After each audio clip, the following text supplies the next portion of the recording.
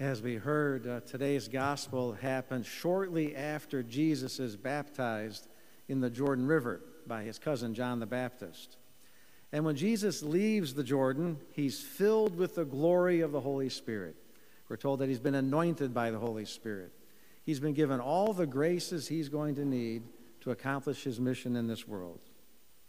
When he leaves the Jordan, though, to the human eye, Jesus looks like any other human being.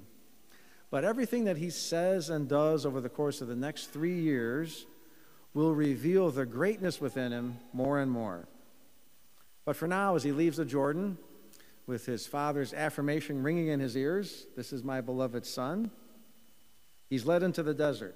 For the first real test of that greatness, he's tempted by Satan himself.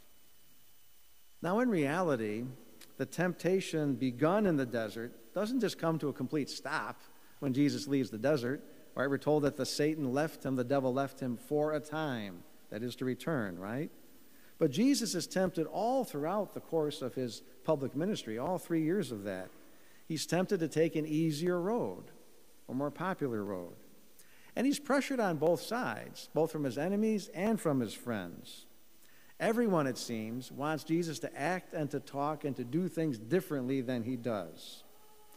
His preaching of a new kingdom of God and the consequences of that kingdom in terms of how people live their lives, his preaching made a lot of people uncomfortable and some people downright angry. They didn't want to accept what he had to say or respond to the ways that he was challenging their choices and their lifestyle. In fact, no matter what angle people are coming at Jesus from, they didn't like what they heard from him. For instance, those who simply wanted to see a better material world, more worldly success or worldly comfort, well, they're disappointed to hear him say today, one does not live on bread alone, material things, right? There's far more to this life than what meets the eye. Those who are hoping that Jesus would be a political revolutionary and help them overthrow their Roman masters, well, they would have to look elsewhere too, as Jesus clearly is not interested in worldly power and glory at all. As he says today, you shall worship the Lord your God, and him alone shall you serve.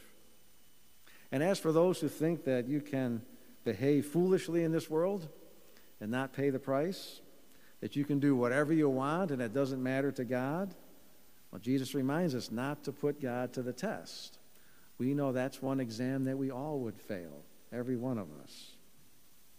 So the man who emerges from the desert and from that encounter with Satan, he now heads up to his home region of Galilee to begin the most glorious chapter in the history of the world. By his words and his actions, Jesus is going to show just how glorious God is. And also the glory that's in store for you and I, for all of God's children, every one of his children. Now, as for the temptations of the devil, Jesus is going to turn all three of those completely around. For instance, Satan tempts him to turn a stone into bread. Instead, Jesus is going to multiply the loaves and feed the hungry crowd.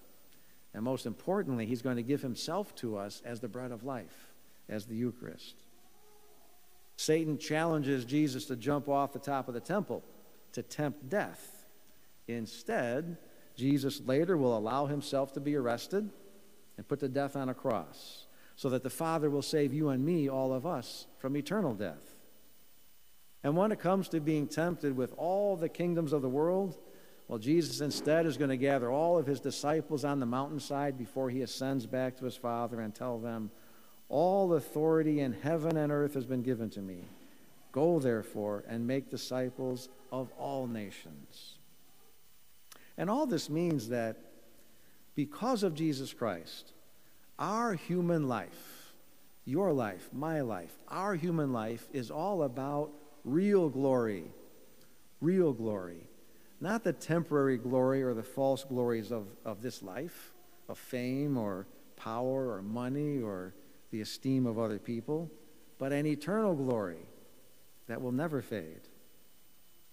You know, when we consider the billions of people on earth, our own little life story might seem pretty small, pretty insignificant. But because of Jesus, that couldn't be further from the truth. Our own journey from the cradle to the grave is so much more. Yes, by myself, I would be pretty small, pretty insignificant, and my life maybe wouldn't count for much. But I am not by myself. None of us are by ourselves, right? We're with Christ. I am with Jesus, and I've been touched by his glory, and his Holy Spirit dwells within me. And that means that we all can say that in all the cosmos, in the entire history of the universe, my life matters. My soul matters. And it's all because of Jesus, all because of Christ.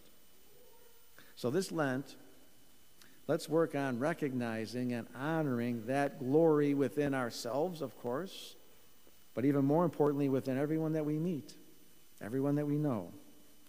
With grateful and humble hearts, let's rid our lives of the things that are not worthy of a child of God.